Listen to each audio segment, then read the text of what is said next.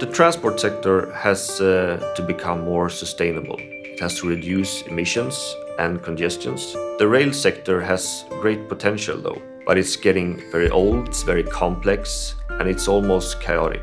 It's held up together by a large number of interlocking systems, each one standalone, but depending on others as links in a chain. So this complexity also makes it very hard to oversee the entire infrastructure and foresee problems.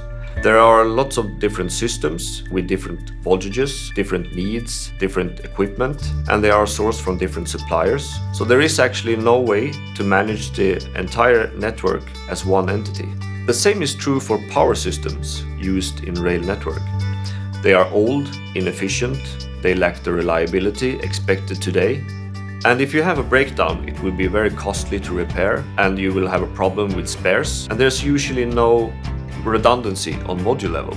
The consequence is energy waste, higher emissions and higher operating cost. Our technology and solutions fit perfectly to meet this challenge. The key elements are high efficiency, very compact modules, the ability to build power systems from a few building blocks, smart management of an entire system, and now with the rectiverter, which combines AC and DC output in one module, you get even more flexibility. The advantages for railways are significant.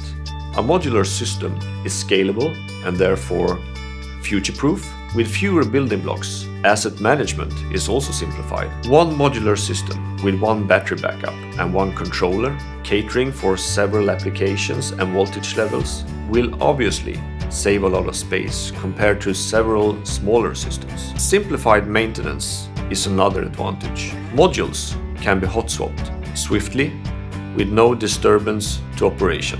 With our management system, you can monitor and control several power systems remotely. Running and maintaining your power systems doesn't have to be complicated.